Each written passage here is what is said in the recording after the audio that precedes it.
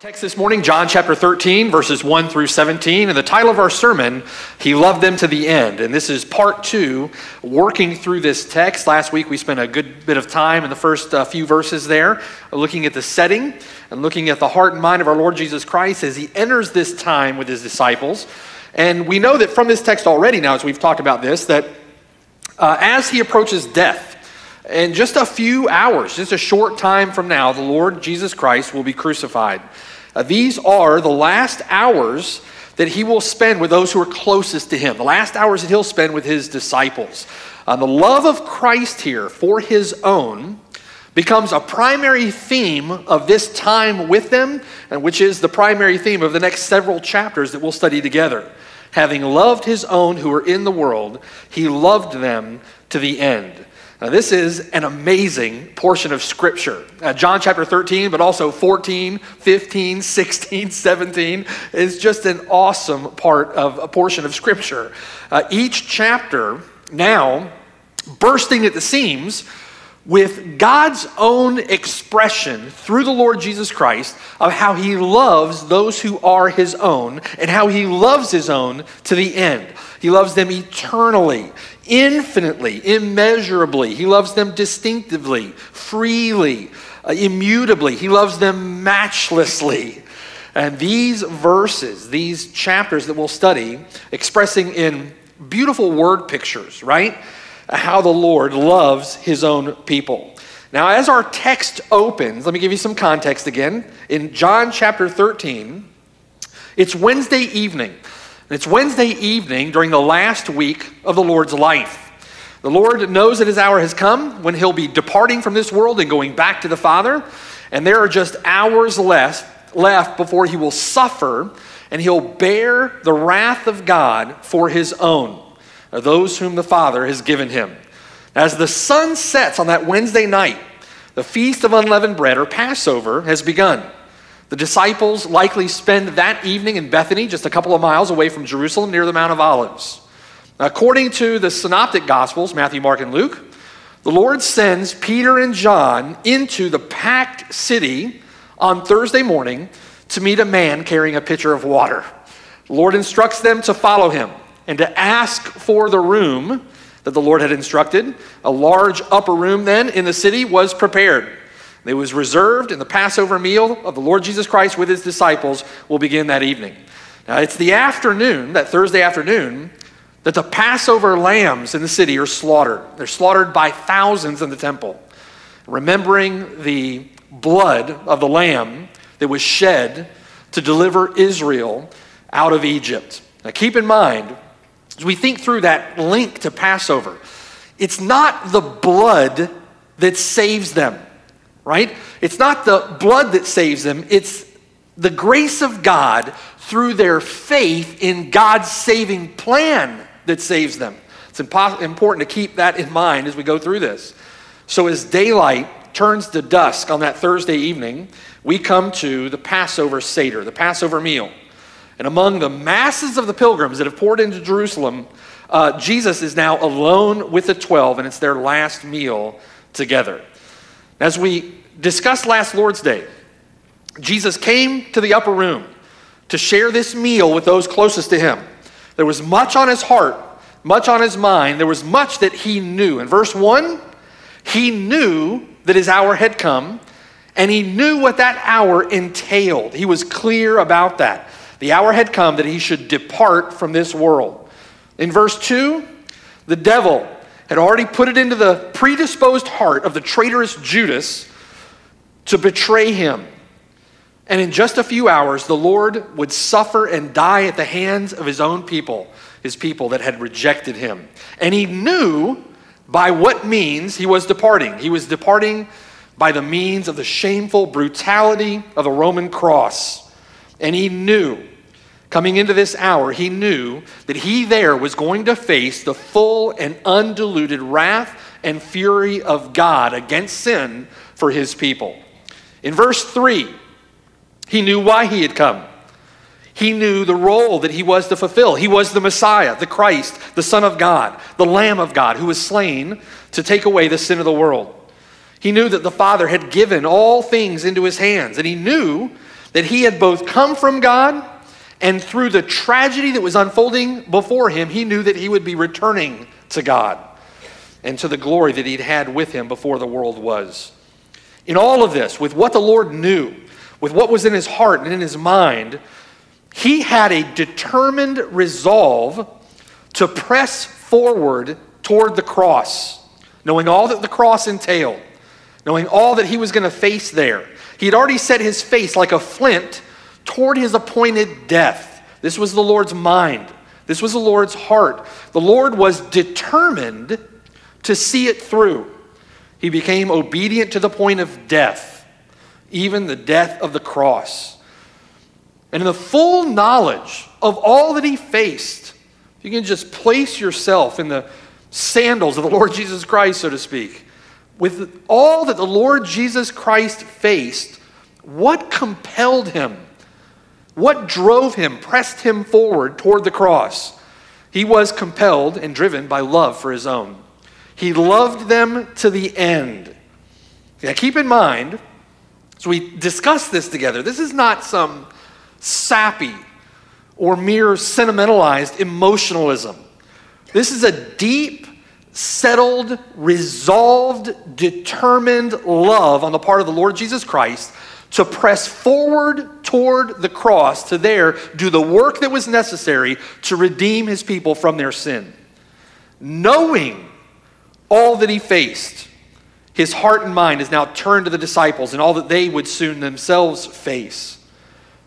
If you can imagine in context, there was much they would need to know, right? They don't fully understand what's coming.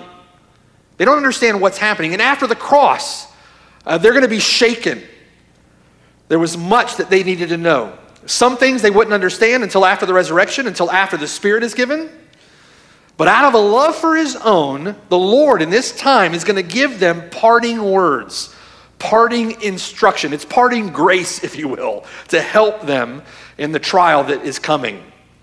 Now we see this disposition of the Lord's heart clearly in verse 1. And all of redemptive history summarized in a simple statement. Having loved his own who were in the world, he loved them to the end. Now that statement ushers us into, if you will, the Holy of Holies in the Gospel of John. It's a statement that introduces to us all that follows. The Lord's love, God's love, is a matchless, supreme, eternal, free, unconditional, electing, and immutable love that is distinguishingly for his own. He loved them to the end temporally, meaning that he loved them to the end of his own life. He gave everything for them. He loved them to the end intensively, meaning that he loved them to the uttermost, freely giving up his own life for theirs. So as we consider our text, the room has been prepared. The meal has been prepared. Luke records that when his hour had come, he sat down with the 12 apostles with him. And this dinner, this hour that he's going to have with his disciples, was a long-awaited, a long-anticipated event.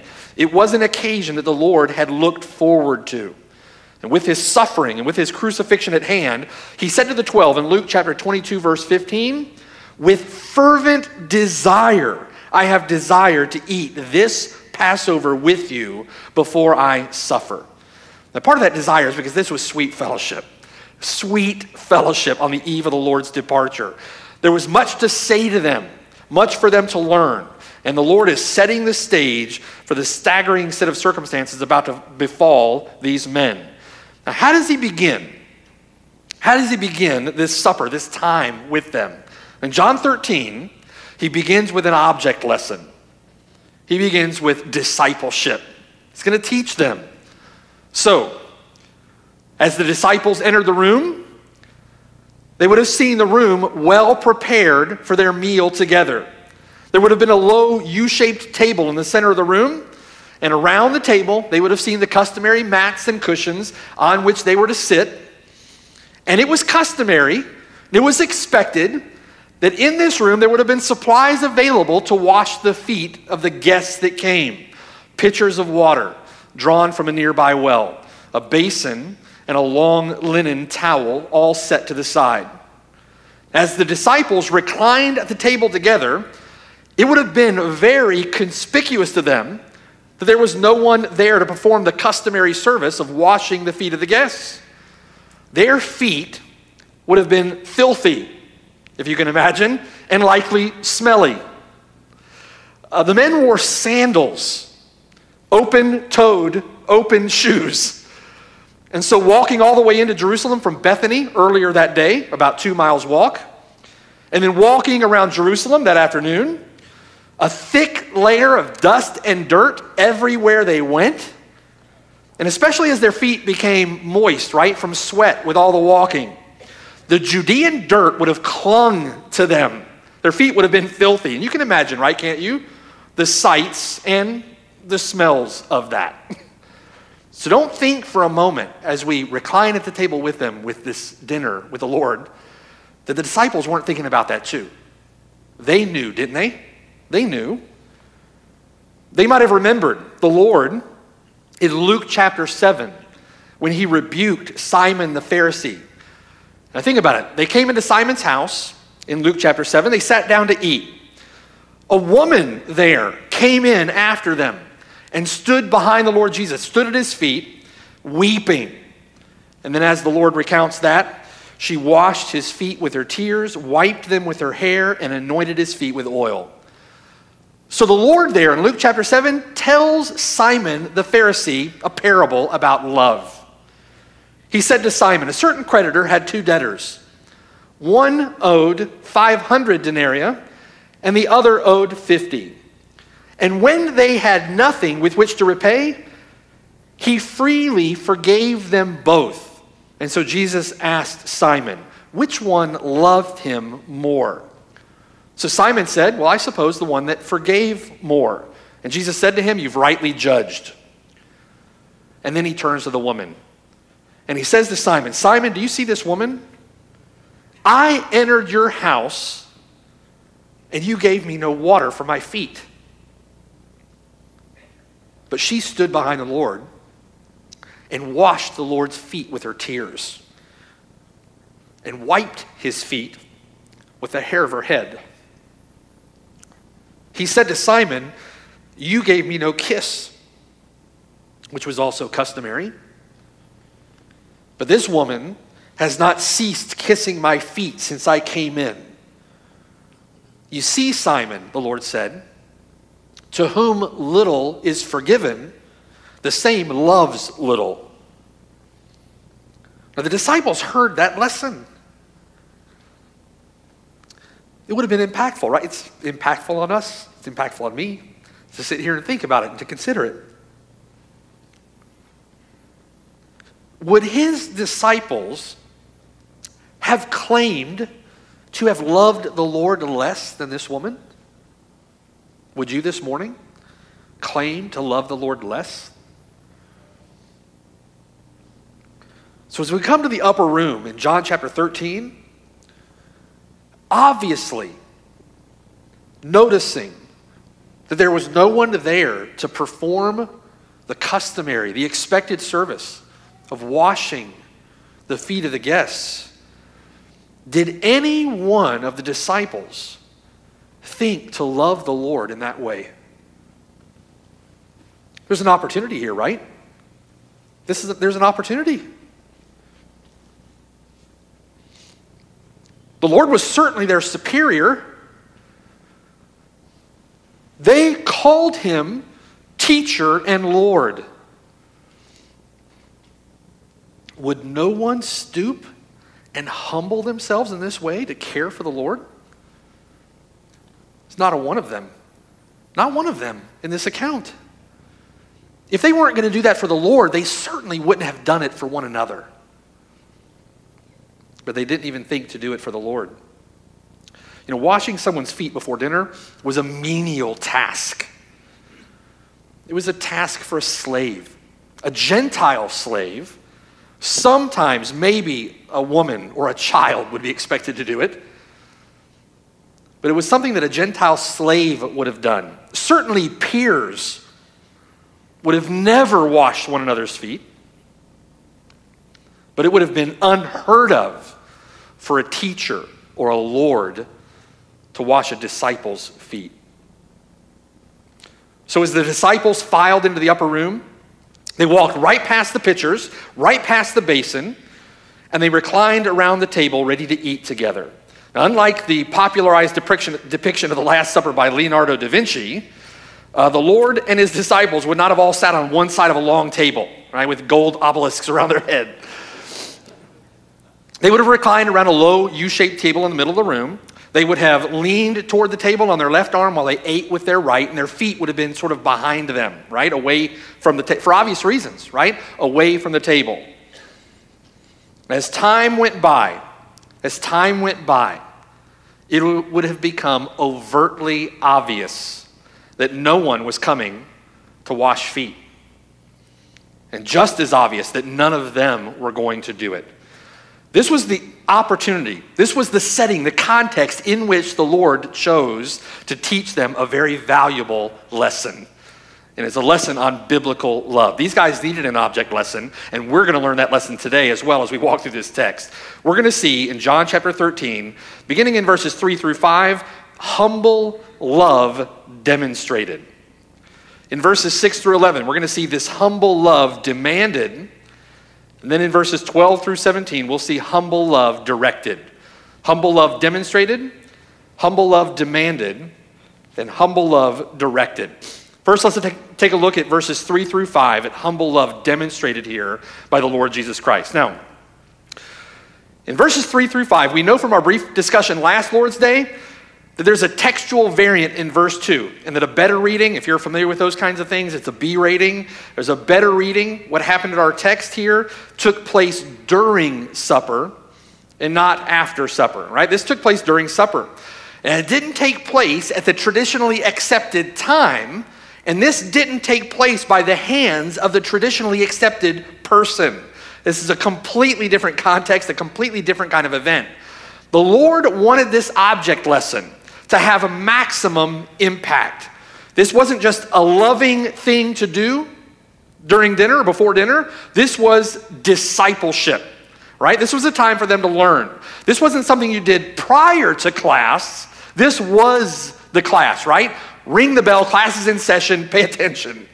So in verse 3, Jesus then, knowing that the Father had given all things into his hands and that he had come from God and was going to God. Listen, Jesus, knowing that he was God incarnate, Jesus knowing that he was omnipotent, Jesus knowing that he was omniscient, sovereign Lord over all, knowing that his own life was in his own hands, he had the power to lay it down and he had the power to take it up again, knowing that salvation for his own lie within the authority that God has now given to him, knowing that he is majestic in power, knowing that he was once before arrayed in glory and he was heading back to be arrayed in glory again, enthroned in praise in heaven with God as he was in eternity past, that Lord Jesus Christ, right? That one, verse 4, rose from supper. And he laid aside his garments. And he took a towel and he girded himself.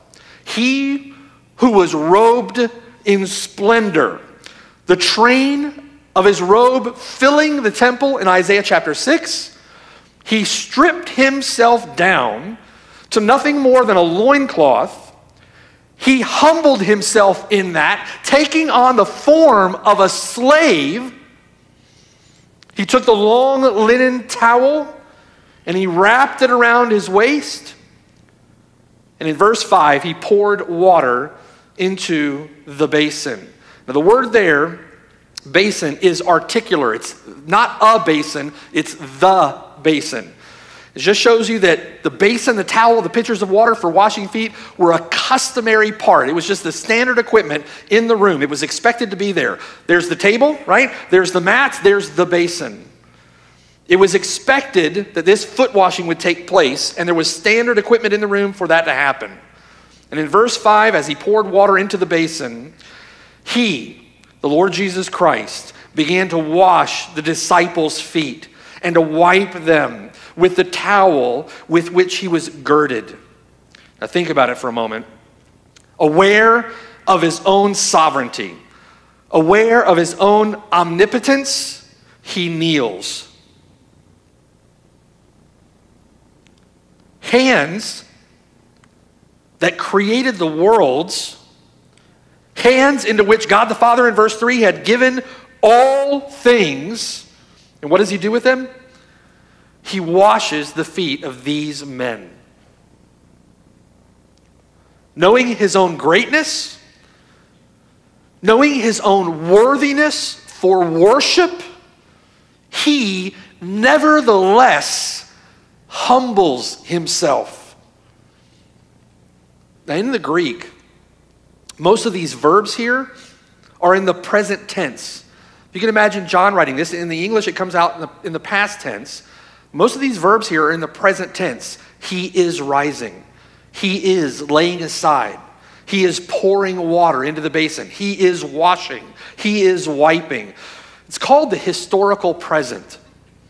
And it's like John here, as he's writing, right? He's remembering this lesson that the Lord Jesus Christ taught him. And he's remembering this lesson as if it's happening before his eyes. And he's recalling everything that the Lord did. And he's picturing it in his mind, and he's giving an account of it to us. And we should picture it in the same way. We need to picture it in the same way. Can you think of this room gathered together, the Lord and his disciples, and you see the Lord rise from supper? You see him walk to the side and remove his garments and to take up the pit. You know what's about to happen? What is he doing? And the Lord takes up the pitcher, takes up the towel, he girds it around his waist, and he comes back with the basin and the water during supper to wash feet. Now, knowing what we know of the Lord Jesus Christ, can you think of God in the flesh doing this? Can you?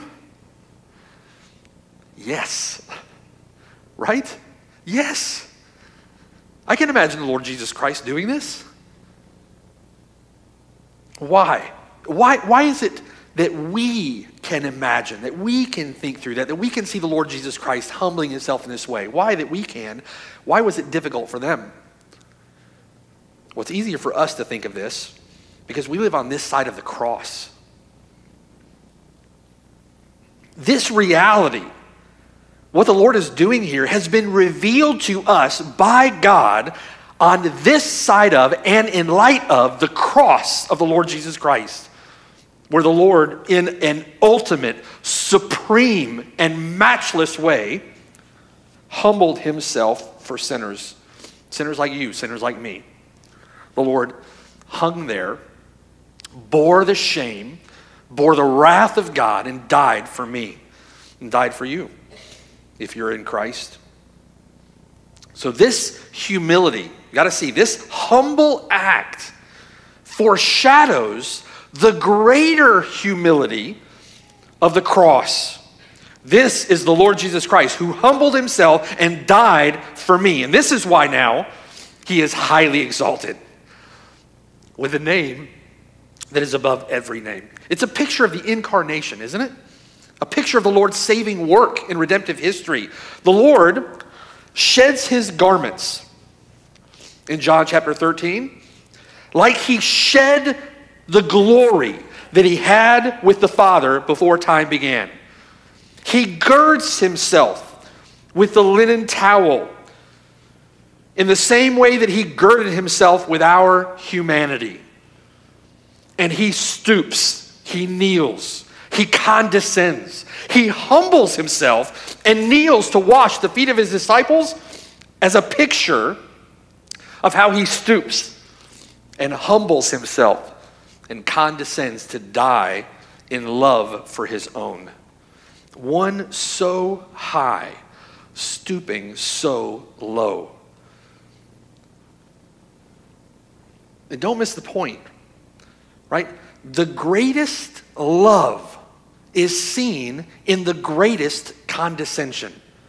The greatest love is seen in the greatest humility. Jesus said, didn't he? Greater love has no one than this, than to lay down one's life for his friends. It's glorious, isn't it? This is the Lord Jesus Christ who we worship. The Lord who would do this for sinners. having loved his own who are in the world, he loved them to the end. This should lead us to worship. To worship.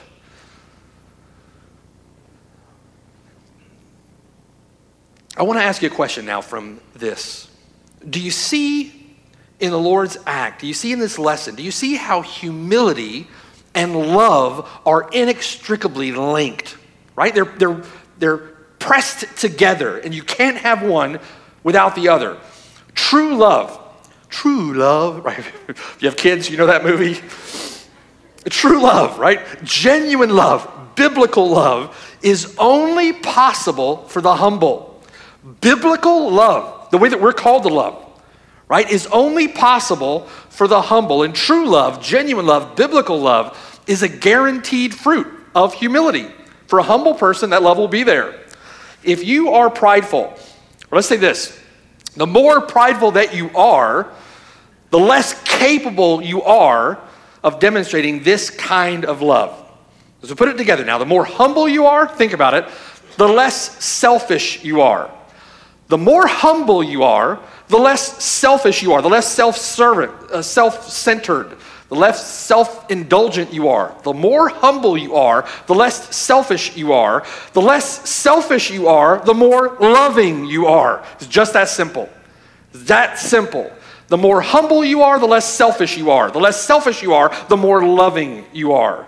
The less you are focused on yourself and your own interests, the more that you will be focused on others and esteeming them more highly than yourself and loving them in Christ. Worldly love, by its very nature, to some degree or another, is selfish. There's some consideration always given to within, right? What's in it for me? However, the Bible teaches us, and the Lord Jesus Christ teaches us by this example in John chapter 13, that we are to love in a selfless way. No regard for personal gain, indifferent to personal desires. We are to love selflessly. We're to love sacrificially. We're to get ourselves out of the way and love as the Lord Jesus Christ loved. Now, let me give you an example of the contrast between the two. Now, think about it. The Lord is demonstrating this selfless, sacrificial love with his disciples in the upper room that night by washing their feet. It's a picture, it's a foreshadowing of the selfless, sacrificial love in what he is doing for them that will lead him to the cross. And what are the disciples doing about this time? Look back with me at Luke chapter 22. Luke chapter 22. And I want you to see the contrast between the two. We need to examine this contrast in our own lives. Do we love the way the Lord Jesus Christ has taught us and commanded us to love? Are we paying attention to love sacrificially, selflessly?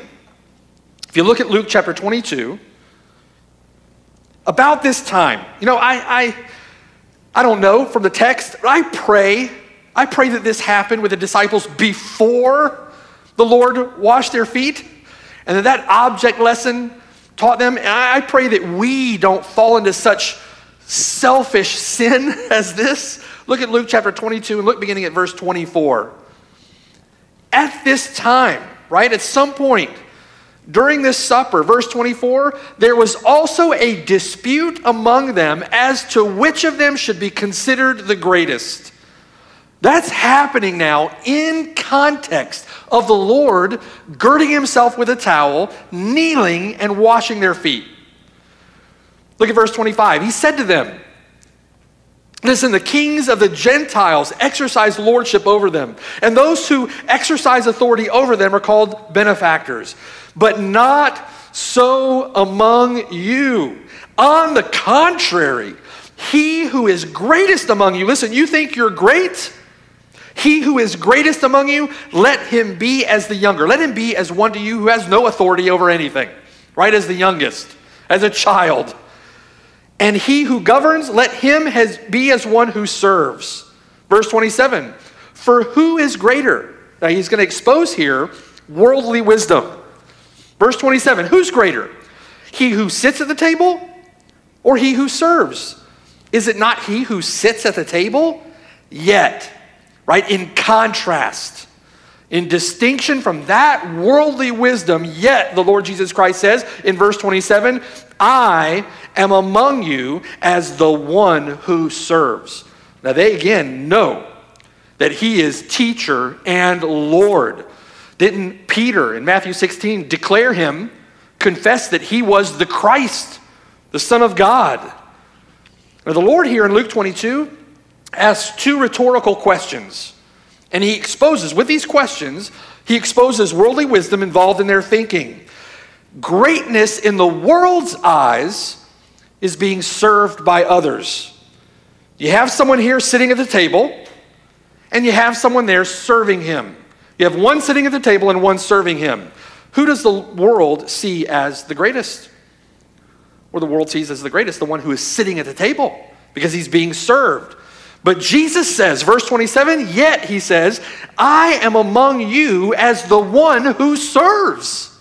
The Lord Jesus Christ did not come to be served, but to serve and to give his life a ransom for many, right? He is among them as the one who serves. Christ demonstrated his love for them through humble service. That's how Christ loved. He loved through humble service, giving of himself. Now they're arguing in Luke 22 over who's the greatest. And the Lord Jesus Christ then comes along, and in a simple act, he revolutionizes their concept of greatness. He redefines it. He redefines it. Whoever would be greatest among you, let him be your what? Your slave. Let him be your slave. Now this has to grieve the heart of the Lord, doesn't it? To see the disciples, men that he spent a lot of time with, a lot of time teaching, a lot of time talking to, a lot of time discipling. It has to be grieving to him how they're conducting themselves. At that time, the Lord has said, I'm going to die. I'm going to be delivered into the hands of wicked men, and I will be crucified. I will suffer and be crucified. And they're arguing here in Luke 22 over who's going to be the greatest on the eve of the Lord's death.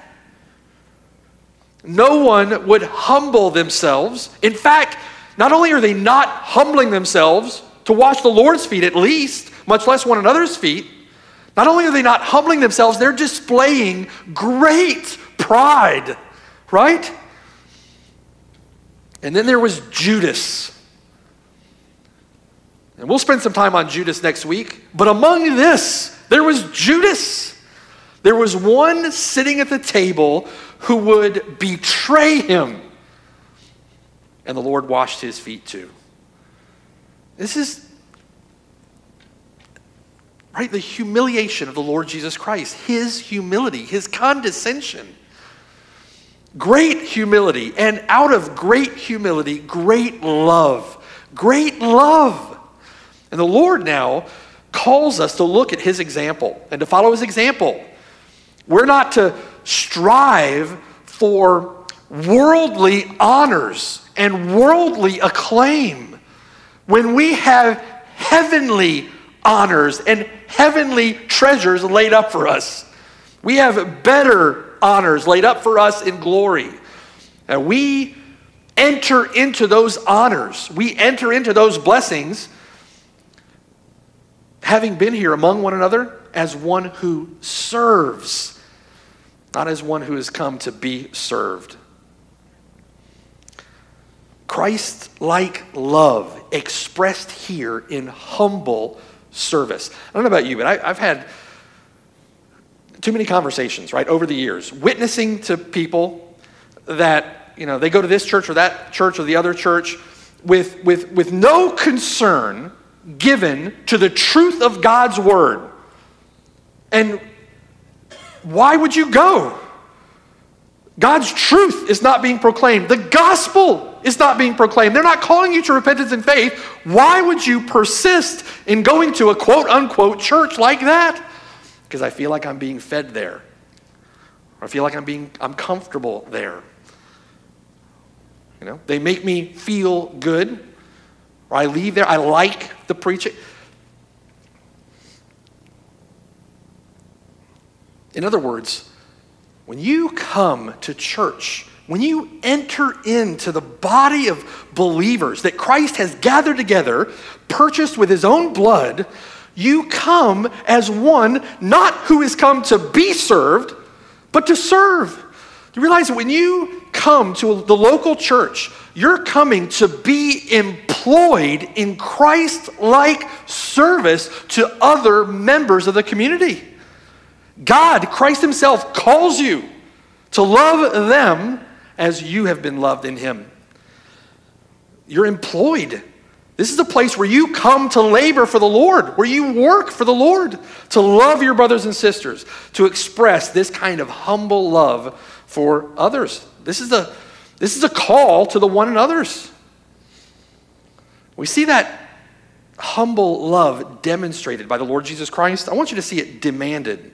The demand for it, beginning in verse 6. Humble love demanded. Now you can imagine, right, as the Lord Jesus Christ enters into this room, and everyone is reclined around the table, and the Lord himself, during supper, he rises and he walks over to the pitchers of water. And he walks over to the towel, and he girds himself with a towel, and he takes the water in the basin, and he comes to the feet of the disciples. You can imagine in the room, right, you could hear a pin drop. There would have just been shocked silence. I can't help but think that as the Lord is walking over to do that, they know. And they know that they themselves have failed to do that or failed to be thoughtful in that way. And I can imagine just great conviction, right? Conviction having come upon them when they realized what he was doing. Maybe the thought of the conversation they just had flashed through their mind, and their mouths are stopped now. Until, of course, he came to Peter. Now, we don't know where in the order that Peter was, if he began with Peter or began with someone else. But Peter couldn't take the silence. Peter had to fill the silence with words. He had to say something. You remember when Peter was up on the mountain of Transfiguration, right? And Elijah had come. And Elijah and Moses were talking with the Lord Jesus Christ, and Peter just said, Lord, it's good that we're here. He couldn't handle the silence. He had to say something. So Peter, in verse 6, the Lord Jesus Christ comes to Peter. And Peter, you can almost see Peter, right, snatching his feet back up under him. Lord, what are you doing? Are you washing my feet? Now, Peter is incredulous. And basically what he's saying is, Lord, you can't wash my feet. This can't be happening, right? And Peter, trying to wrap his head around what's happening right now, Peter knows in his heart and mind that he's not worthy of this, right? If you remember Peter in the boat with a catch of fish, Lord Jesus Christ performs that miracle, and Peter, knowing that he's the Lord Jesus Christ, says to him, Lord, depart from me, I'm a sinful man. Here's the same kind of effect, right? He knows he's not worthy of this. He knows that he's a sinner. So, Lord, in verse 6, are you washing my feet? And Jesus answered and said to him, verse 7, what I am doing you do not understand now, but you'll know after this. Now, it's clear from the statement in verse 7 that the Lord's not talking about foot washing anymore. The Lord's not dealing with foot washing. He's moved from the picture to the reality, from the symbol to the substance, okay? This is an object lesson, and now he's pointing that object lesson to its object. He says, Peter, essentially, you don't understand this right now. You're going to understand it later, because I am going to humble myself to the point of death for you, Peter. I'm not simply, Peter, going to wash your feet, but Peter, I'm going to bear the weight of your filthy sin on the cross. That's the way that we're to understand this. This act is not prescriptive for foot washing. This act is descriptive for both the necessity of the Lord's sacrificial act of humble love, and it's also descriptive for the humble love with which his people are to love one another. Now, the Lord does this often. Again, this is not a prescription for foot washing. It's descriptive. The Lord does this often. In John chapter 4, the Lord meets a woman at a well.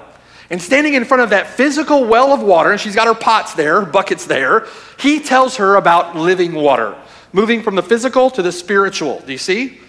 In John chapter 6, he feeds the 5,000 with physical bread, and then he tells them that he is the bread of life. Goes from the physical to the spiritual. In John chapter 9, he restores the sight of a physically blind man, having been blind from birth. He restores his sight, and then he talks about spiritual blindness. Now, he does the same thing again here, moving from the picture to the reality. The Son of Man came not to be served, but to serve and to give his life a ransom for many. He's picturing the fact that he's not come here to be served, but he's coming to serve, and serving in the ultimate sense, which will lead him to the cross. Now, Peter in verse 7 doesn't understand this at this point. He's going to understand it later, after the resurrection, right? After the Holy Spirit comes and calls to his mind, and he remembers all of these things in light of the cross, then he's going to understand. We understand these things in the light of the cross. That's how we also see them. But the Lord, very interesting in verse 7, the Lord is basically asking Peter to submit to what he's doing now in faith. Peter, you don't understand what I'm doing now, but you're going to understand later. Just submit to it in faith. He asked Peter to submit to it in faith. Let me just make a quick application of this to the Christian life. There is much in the Christian life that maybe you don't understand. You don't see the importance of it. Maybe in your heart and your mind you rebel against it. You'll understand later. You'll understand later. Trust the Lord and submit to him and do that which God has commanded you to do. I don't know why this is so important. Listen, they harp on me, coming to small group and evangelizing and being faithful, all these things. Maybe you don't understand some of that. Listen, submit to the Lord. You'll understand later. You'll understand over time. These things will be revealed to you. There are often times in the Christian life where you can't, by the Lord's design, by his providence, you can't see clearly the path in front of you. You just need to step out in faith. You just simply need to trust him and obey. And when you trust him and obey, isn't it often the case? You find out later. You understand later. You see the blessings of God in it. You see the maturity that came from it, the sanctification that came from it. We've been through many circumstances like that as a church, right? What in the world is going on here? But then, another month down the road, oh, yeah, okay. Thank you, Lord. Right, I see it. Thank you, Lord. That's what's going on here with Peter. Does Peter get it? No, he doesn't get it. Just submit to the Lord in faith. Trust him. But in verse 8, does Peter do it? No. The first part of verse 8, Peter said to him, Lord, you shall never wash my feet. Now, literally, it's never will you wash my feet into the ages, is what Peter says there. Never, forever, Lord, are you going to wash my feet. Now, it's very interesting to me in thinking about this, that it sounds humble, doesn't it? Sounds humble. Sounds humble. Like on the surface. Lord, he's recognizing him as Lord. He recognizes himself as a sinner. But what is it really? It's pride. That's pride. This is pride. What was it when Peter said, Lord, I'll never deny you? It was pride. What was it in the garden when Peter went for Malchus's head and got his ear? It was pride. If you think about it, in verse 8, true humility, considering what we've considered in the text so far, true humility would have likely just put its head in its hands and wept. But the Lord's humiliation here, his condescension, was a rebuke to Peter's own pride. And Peter responds, Lord, you're never going to wash my feet. So he pulls his feet back. Don't do it, Lord. Peter didn't understand it now, but he would later, after the cross, where the Lord's ultimate humiliation for Peter would far exceed this one. Jesus answered him, verse 8, if I do not wash you, you have no part. The word there means assets. You have no inheritance with me, the Lord is saying. If I don't wash you, Peter, you're not going to heaven with me. Peter knew that the Lord meant what he said, and Peter knew what the Lord was saying. And so suddenly, right in a moment, in an instant, all his objections melted away. Verse 9, Simon Peter said to him then, Lord, not my feet only, but also my hands and my head. Now, Peter didn't know much at this point, but what Peter did know is that I want Christ. I want Christ. This is Jesus Christ the Lord. He has confessed him as Christ. He has seen his miracles. He knows him, knows who he is. He wants Christ. He wants to be with the Lord Jesus Christ. So, Lord, not my feet only, but also then my hands and my head. So Jesus said to him in verse 10, he who is bathed needs only to wash his feet, but is completely clean. And you are clean, but not all of you. For he knew who would betray him. Therefore he said, you are not all clean. Now here's the lesson from this. If you want Christ, if you want part and parcel with him, then you have to be washed by him. You must be cleansed by Christ, or you have no part with him. Nor is there salvation in any other, right? For there is no other name under heaven given among men by which we must be saved. It's Christ and Christ alone. If you're not cleansed by Christ, you have no part with him. Now in that, just as Peter did, you have to acknowledge your filthiness. Peter, in his heart, acknowledging I'm a sinful man, but going all the way, acknowledging your filthiness, and then acknowledging the Lord's condescending and humiliating, humbling work on the cross for sinners. That he came, that he suffered, that he died for sinners. And in that, knowing that is the only means by which you will be clean. Now, what is it that keeps people from doing that? What is it? It's pride. It's pride. Pride keeps people from doing that. You are a filthy, dirty, rotten sinner. Own up to it. Right? And don't get offended when someone tells you you are. It's true. I am a dirty, rotten, disgusting, filthy sinner. I've rebelled against God. I was born in sin. My mother conceived me in iniquity. I was born as a son of Adam, rebelling against God, right? Consuming all his goodness to me on my own lusts. And the Lord Jesus Christ girded himself in the dirt of my humanity, and he came, humbling himself, taking the form of a slave, being found in appearance as a man. And he became obedient to the point of death, even the death of the cross, to save me. Peter wanted that. What keeps someone from doing that is pride. Admit that you are a sinner. Consider the Word of God and its diagnosis of your spiritual condition. You are spiritually bankrupt. Is it going to be by your own good works that you're made clean? No.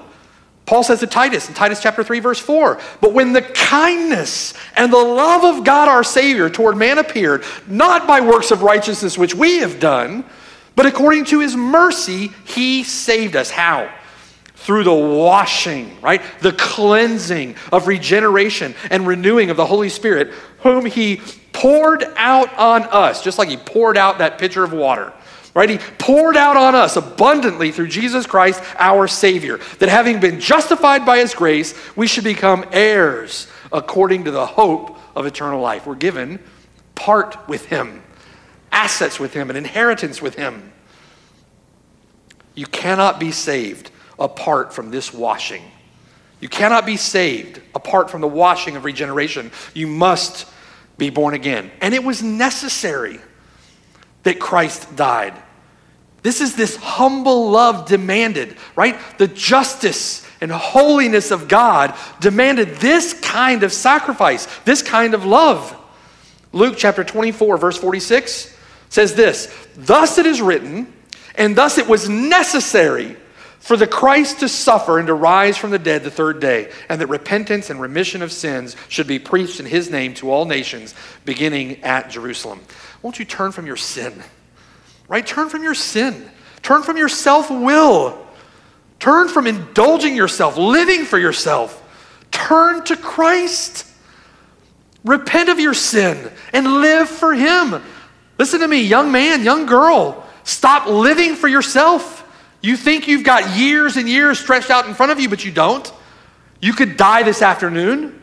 The Lord holds your life in his hands. Turn from your sin. Put your trust in him. You who profess Christ and you're not living for him, turn from your sin. This love that Christ has for his own, he will wash you, he will cleanse you, he will draw you to himself and grant you repentance and faith. Stop living for yourself and live for him who died and gave himself for you. Now, Peter, of course, wanted that. He says in verse 9, "Lord, not my feet only, but also my hands and my head." And Jesus said to him, "He who is bathed needs only to wash his feet, but is completely clean. And you're clean, but not all of you." Now, this is a great truth in verse 10. You don't need to bathe all over again, Peter. You've just gotten your feet sullied a bit. Now, you've been cleansed already, Peter. Let's just keep clear accounts with God with those feet that continue to keep getting dirty, okay? So many deceived people. So many deceived people today presume to be saved. They presume to be a Christian. It's presumptuous. And so many genuine Christians today struggle with assurance over their salvation. And Jesus walks up to Peter and says, "Peter, you're saved." It's pretty awesome, right? He just walks up to Peter, "Peter, you're saved." But not all of you. There's Judas, right? We're going to get to Judas next week. But this statement is for you if you're in Christ through faith, through repentant faith in him. If you've turned from your sin, you've turned from living for yourself, you've put that life behind you and you're living for the Lord, turning from sin and putting your trust in him, then this statement is for you. You are clean. You're clean if you've turned from your sin and put your faith in Christ. Jesus Christ at the cross paid the debt due for your sin. And when God sees you in Christ, he sees you as clean, right? Not merely forgiven, that's awesome, but he sees you as righteous. Because not only have you been made clean, you've been given the righteousness of the Lord Jesus Christ. It's been credited to you.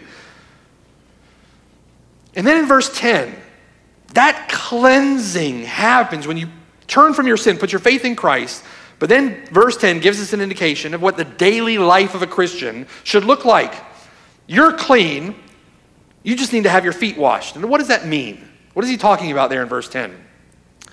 A genuinely saved person, someone who's been born again of God's Spirit and subsequently has turned from their sin and put their faith in the Lord Jesus Christ, that saved person still traipses through the dust and dirt of this world.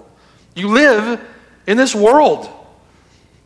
It's not our standing with God that needs to be cleansed or needs to be perfected. It's been perfect. Listen, you will never be more clean than you are right now if God has cleansed you through this washing of regeneration. You are clean. You're justified. You are made righteous. You are innocent. Some have the thought that because God's forgiveness in Christ is all at once like that, and complete and perfect and permanent, some have the thought they can live without ever being concerned for sin or forgiveness any longer. It leads to antinomianism. Because I am clean, it doesn't matter anymore really how I live. And so that the The professing Christian then thinks to himself, oh, because I'm in this unrepentant sin, I'm in this willful disobedience. I know what God's word says about evangelism, but you know what? I'm not going to do it. That's what you're saying with your life.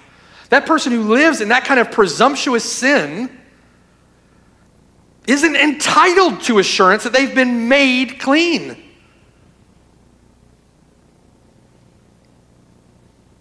It's antinomianism. That person who has continued to wallow in the mire, has continued to eat their own vomit, as Peter says, that person isn't entitled to assurance that they've been made clean by God.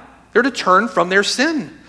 If there is an unbroken pattern of willful sin in your life where you say, I want that sin, that's the way I'm going to live, that's what I'm going to do, you're not entitled to assurance of your salvation. But that one who has turned from that sin, that doesn't mean they're going to be sinlessly perfect, right? You're going to struggle, you're going to war, you're going to fight, you're going to battle against that sin. The war, the fight, the struggle, the battle is a mark that you are clean, that you've been made clean by God. This is practical sanctification over here. That's a mark that you're in Christ. But this kind of thought that once clean, I can live how I want to live, leads people to be indifferent toward the means in their life that lead to sanctification, that leads to holiness. They become indifferent to God's means to effect their sanctification. Do you see? Now listen, it's true. It's true that God's forgiveness in Christ is comprehensive. It is permanent and it is irrevocable. It's true that we have been given Christ's perfect righteousness. And that's that righteousness by which we stand justified. We stand innocent before God. But it's also true. It's also true that repentant sinners have not yet been delivered from the presence of sin in their lives. And a means by which we are sanctified by God is the continuing repentance and confession and asking of forgiveness that is a part of the daily Christian life. It's a means by which God sanctifies us, by which God works in us and through us to remove that daily presence of sin in our lives.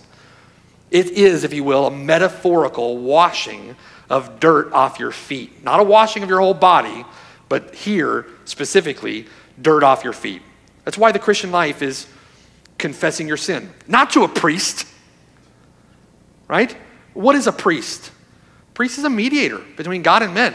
There is no other mediator between God and men but the man, Christ Jesus. You're to confess your sin. You're to ask for forgiveness. You're to repent. Turn with me quickly to 1 John chapter 1. 1 John chapter 1.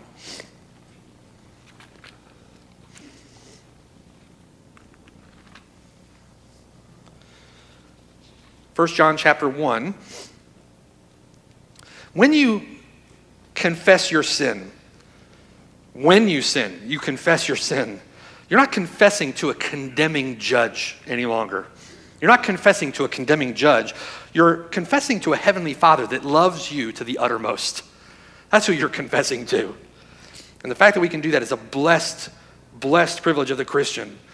1 John chapter 1, look at verse 5. John says, "This is the message which we have heard from him and declare to you, that God is light and in him is no darkness at all." Now he's going to flesh out that reality with three conditional statements, all right? The first of the three is in verse 6. If we say we have fellowship with him and we're walking in dirt, we're walking in darkness, we lie and we do not practice the truth. This is the truth that we're speaking of here in John chapter 13, verse 10. If someone claims to be clean and they're walking around in filth, they're guilty, right? They're guilty of two things, essentially. They're guilty of being a liar about their Christianity. We lie. And they're guilty of not doing the truth. That's what practice the truth at the end of verse 6 means. They're guilty of being a liar and they're guilty of not doing the truth. They're guilty of doing evil or doing sin, okay? Verse 7. But if we walk in the light as he is in the light, number one, we have fellowship with one another. And number two, the blood of Jesus Christ, his son, cleanses us from all sin. And that word cleanses there, it's very interesting, is present tense. It's an ongoing cleansing. Our salvation, our justification is one momentary event where the Lord had justified us. He imputed Christ's righteousness to us. We are declared innocent. We're justified. This cleansing is a present tense. It's forgiveness. It's forgiveness. If you will confess your sin, you have fellowship with one another, and the blood of Jesus Christ cleanses you, forgives you, so to speak, from sin. Now, if you say verse 8, if you say you have no sin, you deceive yourselves and the truth is not in you. In other words, to claim you're a Christian and yet walk in darkness, you're a liar. And now, to claim you have no sin. In other words, to ignore your sin, you're also a liar. In verse 10, you call God a liar also. Look at verse 9. But if we confess our sins, he is faithful and just to forgive us our sins and to cleanse us from all unrighteousness. Christian living involves an ongoing acknowledgement of your sin. To whom? To God, that's right. To him, to Christ. Now, two things happen when you confess. That ongoing acknowledgement of your sin and that ongoing confession of your sin, two things happen. He forgives our sin and he cleanses us. He forgives us. He cleanses us from all unrighteousness. He removes the defilement, so to speak, that sin has brought into your life. In both the forgiveness and the cleansing, God is said to be both faithful and just. Verse 10, if we say that we've not sinned, we make him a liar and his word's not in us. So now in summary, think about it. Two important truths pictured here. One truth, you're standing with God. If you've repented and believed, then you are cleansed clean by Christ's atoning work on your behalf at the cross. Christ has cleansed you from the stain and stench of your sin.